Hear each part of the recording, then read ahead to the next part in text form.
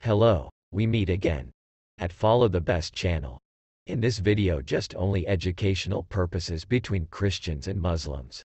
And this time Mr. Ahmad ExMuslim will give many Muslims educations the truth about Jesus Christ. Now, let's look at what Muslims said to Ahmad ExMuslim so we can learn the truth from them. So enjoy watching video. Please share, comment and subscribe this channel. God bless you.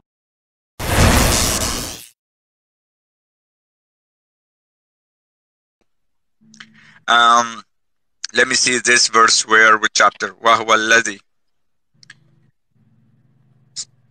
There you go. Found it. This chapter. MashaAllah, brother. MashaAllah. Alhamdulillah, brother. Alhamdulillah, brother. Chapter 43. You can read it from your side too. 84. MashaAllah, brother. MashaAllah. 43, 84, Surah Al-Zukhruf. In Arabic said, وَهُوَ الَّذِي فِي السَّمَاءِ إِلَهِ وَفِي الْأَرْضِ إِلَهِ وَهُوَ الْحَكِيمُ الْعَلِيمُ. Let's see in English too, not just only Arabic, right? So, it is He who is a God in the sky and God on the earth, and He is the all-wise, the all-knowing. Allahu Akbar. Allah. Wow. Go ahead, brother. Answer. There is Trinity. Go ahead. Okay, wonderful. So your analysis of the Quran is consistent with the way you analyze the Bible. The same way you look at John 20:28, the same way you look at Titus 2:13 is the same way you're looking at these verses in the Quran. So you're consistent. You're consistent in your methodology. That's not a problem. You're good. Brother, go answer. Where are you jumping to Bible? Your Allah teach you to run away to Bible to answer? I proved 2 verses for you from Quran. You said you weren't going to cut him off. You said you're not going to cut me, and you're cutting me off. I don't give lectures. Answer. After you finish, listen to me. After you finish it, from your side, Quran. Listen. Don't scare. After you finish it from your Quran, this is the problem. You allowed to ask. Listen. About being cut off, and then he's going to cut me off. Answer. I prove it now, front of all guys, the Trinity from your Quran. You're not letting me talk, so you're just being a little dick. So no, but you're jumping. You're jumping on the topic. You're jumping to Bible. Okay, first of all, you're not gonna curse in this chat. This is a Christian chat, a Christian life. We don't swear and curse. Brother Ahmad told you, he just proved to you the Trinity in the Quran. What did you do? You ran to the Bible. We're not talking about the Bible. We are talking about the Quran. And what did you do with the Quran? You jumped right to the Bible and ignored what Ahmad's claim was. You are joking. When you jump into another subject and into another category, right? That means you have no answer. So when you don't have an answer, you run. So what do? You jump into the Bible. Why? Because Ahmad just slam dunked you. That's why. And you can't answer him because, you can keep on running. But, at the end, there's a saying in Arabic, the snow melts and the shit shows. And that's what's happened with you guys. So you must answer, my friend, when we're talking about an Islam topic. Do not jump into the Bible. You want to talk about the Bible? That's another topic. We can have that discussion another time. Right now, we're talking about the Quran. Now, I'll give you one more chance. I will forgive you for swearing because the Lord tells me to forgive. But do not come on this channel and curse. We do not use foul language here, my friend. We don't. This is against the Bible rules. We are not allowed to curse. So, I'll give you one more chance to protect your property. Bravo, Jason. All right, I'm going to bring you up. And if, I'm just giving you a last chance.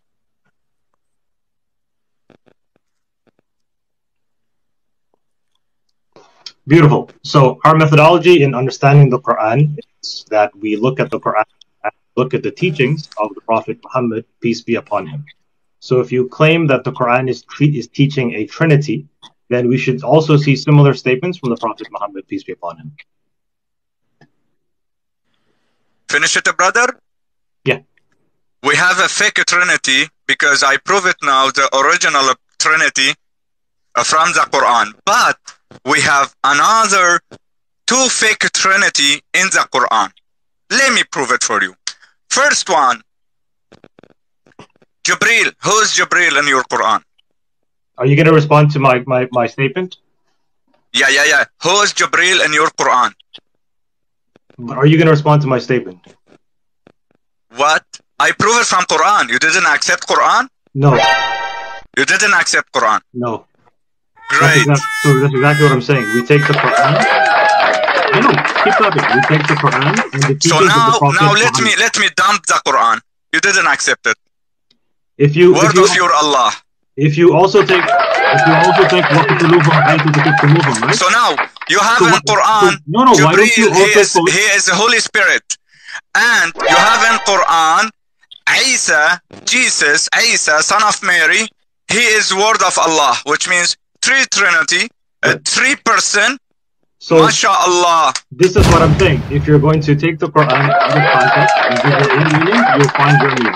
How do you interpret? Let me ask you a quick question. How do you interpret وَقْتُلُوهُمْ حَيْثُ ثَقِفْتُمُوهُمْ? So let me answer you. Your Prophet Muhammad, peace be behind him, he received the books. He received the books, but he don't know, he didn't understanding the Trinity. For that, he complained in Quran. First of all, he asked Zayd. Do you know Zayd? Zayd ibn Thabit? Zayd ibn Haritha. Zayd ibn Haritha, yeah. Do you know him? Yep.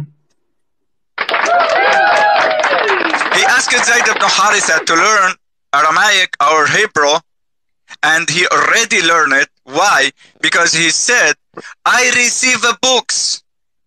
I receive books. I don't want to anybody to read it. So who prophet? He accept Muhammad and he told him, you are a prophet. The pastor of Nazarian, Waraqa bin Nawfal, the pastor of Nazarian, he make it Muhammad a prophet. And in Sahih al-Bukhari, Kitab al-Wahi, chapter 1, hadith number 3, you can read it. He proved it for him. He is a prophet. Why? Because he tried to make him a pastor in Arabia area. But after he died, he tried to kill himself 3 times because revelation is a stop it. After pastor, why? After pastor, approve it? Weak you want me to prove it? Weak hadith al-Bukhari. Weak hadith Sahih al-Bukhari weak? Yes, those hadith are mentioned. Sahih al-Bukhari weak? Those are the few hadith that are weak. Now guys, 2 points. First of all, this guy, he said, don't want it the Quran. Now he proved it, Sahih al-Bukhari is the weak. Can I clarify real quickly? What are we gonna do with you, brother? You interrupted your Quran. You interrupted your hadith al-Sahih. So now, according your Imam Ahmad ibn Hanbal. Let me prove it for you. According your Imam, I will prove it now. Listen. Let me don't talk over. Let me prove it for you. So now I will prove it for you from Imam Ahmad, from Imam al-Zahabi, from Imam al-Bayhaqi, Imam al-Daraqutni, Imam al-Awza'i. You are outside the Islam. Kharij an al-Millah. Why? Because first of all, you didn't accept the Quran. Like Mu'tazila better than you. Why? And Ash'ari. Because Mu'tazila and Ash'ari, Jahmiya, didn't say like you said. Mu'tazili accept the Quran. Everything that I said. I said we take the Quran with the life of the Prophet Muhammad, peace be upon him. So this Quran, you take it or not? We take the Quran with the life of the Prophet Muhammad, peace be upon him. So this Quran, you take it or not? I asked you, how would you take the verse? وَقْتُلُوهُمْ حَيْثُ ثَقِفْتُمُوهُم. How would you take that verse? This Quran, you take it or not? Of course I take the Quran. But So I take it with the 2 minutes ago you said no, you didn't take it. I didn't say that. I said if you take when the I Quran showed by you, itself, when I showed you first of all the I Trinity, said if you take the Quran by itself, you you will said find no. an interpretation that you want. You said no. We take the Quran with the Prophet Muhammad, peace be upon him. So this Quran That's is what I Quran said Muhammad? clearly. Is Muhammad Quran? Ati Allah wa ati Rasul. So, okay. Right? So this Ati Allah, Quran, ati yes. Allah wa ati And you Rasul. have to accept the hadith al-Qudsi, al-hadith al-Sahih from Sahih Bukhari. You have to accept it. Now you didn't accept it. Which hadith am I not accepting? So I told you the hadith when Muhammad tried to kill himself 3 times. And if you pull up any of the commentators on this hadith, but this hadith, Imam Bukhari put this hadith next to strong hadith. What's the book name? To make it What's clear the book name? That this particular hadith the is book, weak. what's his name, the book? And he clarified it. So what we called about the book, what's his name? The book. Yeah, Sahih Bukhari. Right? But Imam Bukhari, he put this hadith next to similar hadith that are strong so people can see the difference. That's all it was. The book name, brother, the book name is Sahih. Yes. The book name is Sahih, which means the scholars took it from all hadith, just specifically made it one book, your scholars made it one book and put it inside this book only the strong hadith. That's not true. Sahih hadith. Listen, don't trust me. Talk to a scholar of hadith, talk to any other Muslim. Brother, did you study the there Sharia? are a couple hadith that are added inside Bukhari alongside the strong hadith, brother, so people can see the difference. That's all. Sorry if I asked you, did you study the Islam, Sharia? Alhamdulillah, I'm a student of Islam. Did you study already or not? I'm studying. It's an endless study. What's your specific question? Did you study the Sharia or not? A little bit, but I'm not a student of Sharia. I don't have a degree in Sharia. How about Ilm al-Hadith? How can you know this hadith is a strong hadith? Because I've taken classes in the sciences of hadith, and this is the classic example that they bring up where Imam Bukhari, like other scholars, will put a weak hadith next to a strong hadith. This is a classic method among the scholars of hadith to clarify where the hadith stands. Brother, don't use your brain. You have to use whatever we found from the scholars. So now, if I asked you, how can you know according the scholars? For example, Imam al-Sayyuti, he put it, Ilm al-Hadith, first one. About, according to Ilm al-Hadith, how can we know this hadith is strong, or Hasan, or Da'if, or Munkar, or Mu'allal, or Shaz, or Mawquf, or Mursal? How can we know this hadith? Go ahead. For this particular hadith on the Prophet ﷺ, any hadith, if I read it, any hadith to you, how can you know this hadith is strong? Hasan, Sahih, Da'if, Munkar, Shaz. How can you? This is what the scholars of hadith do. They rank all the narrators. They rank the quantity of hadith. They figure out if it's ahad or mutawatir. That's what they do. So, what does that mean, mutawatir? If you know all the other Arabic words you said, then you know what mutawatir. What does that mean in English? What does that mean in English? Mutawatir is like the rain coming down. So the Quran means a large number of people narrating the same thing. Quran is mutawatir? Of course. So you said of course. How about if I prove it for you now? Quran is hadith da'if. Go for it. Great. So Quran, first of all, hadith start. By the way, your volume went down a lot. I don't know what happened, but your volume went down. The hadith start from, narrated from... Your volume is way down. I don't know. Your volume is way down. We don't have it there, which means... أحمد حط الفوليوم up شوي حبيبي. حط الفوليوم up تبع الميكروفون. واطي كتير. الفوليوم واطي؟ هيك. احكي. هيك كويس. By the way, I got 4 minutes. I have to go to a meeting. No problem, brother. No problem. You are very welcome. We can continue next time if you want. Anytime you are free, we can continue. So anyway, just to reinforce our methodology, we look at the Quran and the life of the Prophet Muhammad, peace be upon him. If there's no looking at the life of the Prophet Muhammad, there's no understanding of the Quran. But how can you know the life of your Prophet Muhammad if you didn't accept the hadith? Just you choose it like you like it, this hadith, you accept it. I don't choose. Listen, if you bring me the hadith about Aisha being 6 years old, I'm not going to say it's da'if. It's authentic 100%. This particular hadith you are quoting, about the jumping from the mountain, this is known to be you weak. accept hadith from All right? Aisha, right? I'm not making up stuff as I go along. This is what the scholars of hadith say, and that's You it. see, guys? So there's no jumping around here. Brother, I'm not making it up to make the conversation more convenient for me. The brother here, he said he accept hadith Aisha. Yeah, 100%. Come to see. And I throw it at you because I know that's your favorite topic as well. But that hadith is authentic. There's no mixing and matching it. There, no problem. We have hadith in Sunan Ibn Majah, right? I would like to stick to the verse in the Quran that you started with, but I think you're jumping around now. Can we stick to the verse you started with? Please or are we going to jump around? Over me. Let me prove it. Right? I really want to. I have 2 minutes left. I have 2 minutes left. You're introducing a new topic. We're not going to be able to finish it. Okay, let me finish it. Sunan Ibn Majah, hadith number 1944. It was narrated that who? Aisha said, MashaAllah, brother, MashaAllah, Alhamdulillah, brother. The verse of the stoning and of breastfeeding an adult 10 times was revealed. MashaAllah, brother. Was revealed. And the paper was with me under my pillow. Right?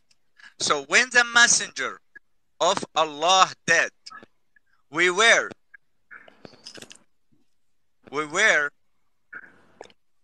preoccupied with his death, and a tame ship came and ate it. The holy tame ship ate the Quran, brother. Can we found this verse? Because Aisha al-Mu'minin, you accept Aisha. Aisha al-Mu'minin said this verse revealed in the book. So can you found this verse for me from the book, from the Quran, if you don't mind? No, it's abrogated. You know Nasikh and Mansukh? Where? To where? You know Nasikh and Mansukh, right? Yeah, I know Ilm al-Nasikh, I know. Yeah. So where? So there's different types of Nasikh and Mansukh. There's abrogation where there's abrogation where the verse stays and the rule doesn't apply. And there's abrogation where the verse itself is completely removed. You know of the hadith of the companions where they said we used to recite a chapter that was as long as Surah Tawbah. But Umar ibn al-Khattab, he said, Umar ibn al-Khattab, he said, we scared with in the future the people didn't found this verse in book of Allah. And if the people didn't saying, I write the Quran from my hand, I will write it. So didn't upgrade. I didn't hear the first thing you said. Okay, let me prove it from Umar ibn al-Khattab too. Okay. Anyway, it's 11 o'clock. It's 11 o'clock. I have to go. I apologize. Maybe someone else can come up, but I have to go. It's 11 o'clock. Okay, this verse. All right? I'll catch you next time. Yeah, just this hadith. I gotta go. I'm sorry. You wanna go?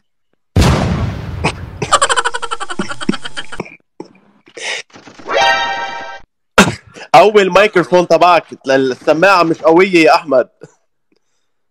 إيه معلش خليني أغير لأنه أنا المشكلة يا خيي بتعرف شو بدي قلي. طيب لحظة خلي شوف. ما شاء الله برادر هيك السماعة كيف. So any Muslim, can come up, have a little more knowledge to debate with Ahmad. We still, we haven't found anyone that, can have, can answer his questions yet.